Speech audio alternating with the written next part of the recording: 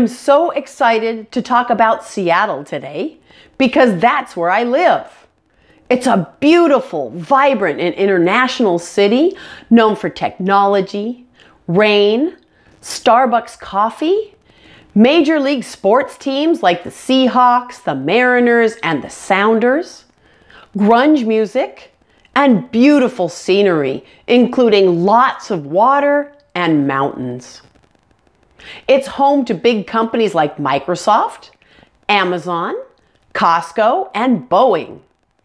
As such, the name Seattle is known worldwide and is home to large numbers of people from other countries, especially our Asian and Russian neighbors who are just across the Pacific Ocean.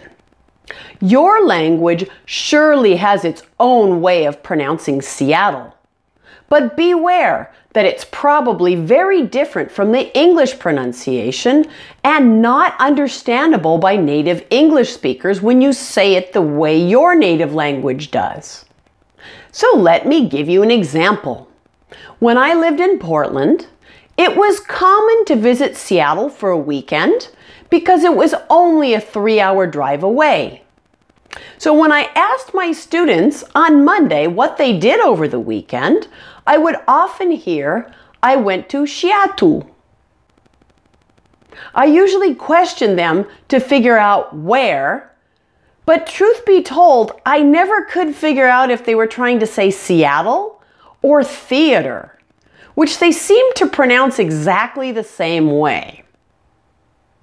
To correctly pronounce the S sound, you should flatten your tongue to the bottom of your mouth, and the sides of your tongue will stick out between your upper and lower side teeth, and your lips are spread. Take a look at me and how I do it.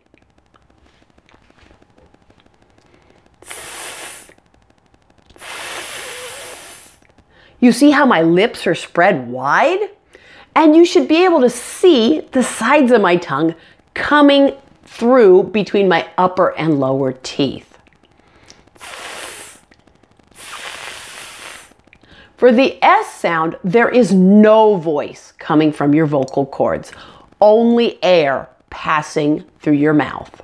You will notice that the air flows down the middle of your tongue, and your tongue is shaped a little bit like this. You'll notice there's a groove down the middle of it, and the sides are pulled up slightly. So,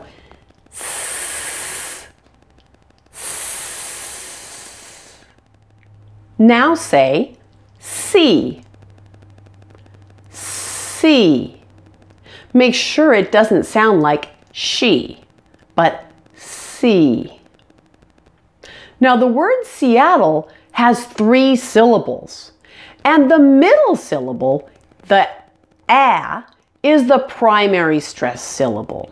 So it sounds like this: Seattle, Seattle. Make sure the A sound is much louder and longer than the other 2 syllables around it.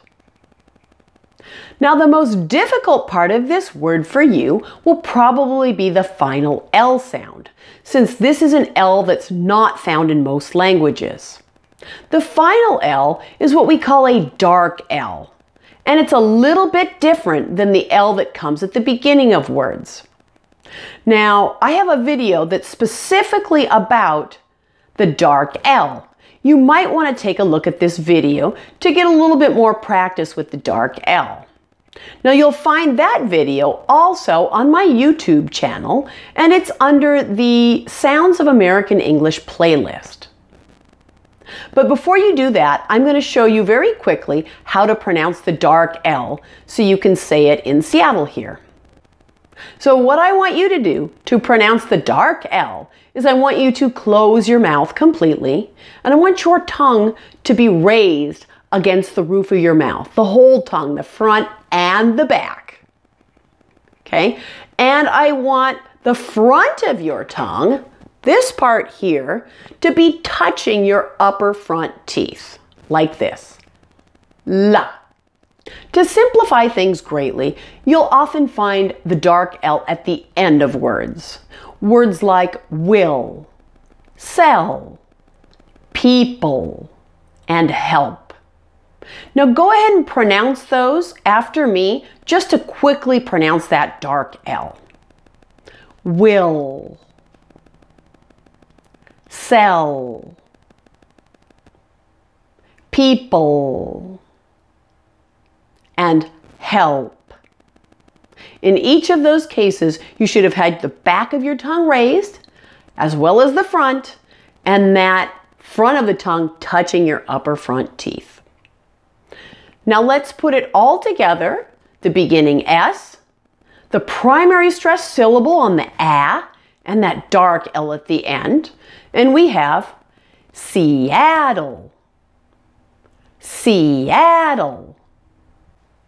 That's all there is to it for pronouncing Seattle.